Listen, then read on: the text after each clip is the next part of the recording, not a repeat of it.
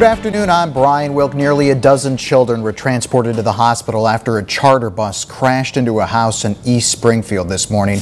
This story is new at noon. This accident happened this morning around 10:20 in the 4900 block of Route 215.